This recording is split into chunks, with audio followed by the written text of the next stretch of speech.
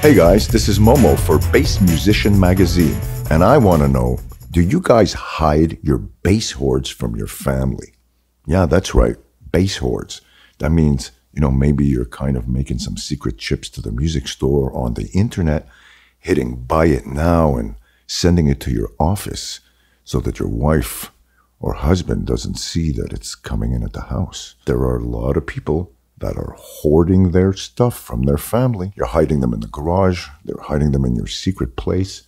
And then one day they're going to find out about it, and you got to explain all about this shit.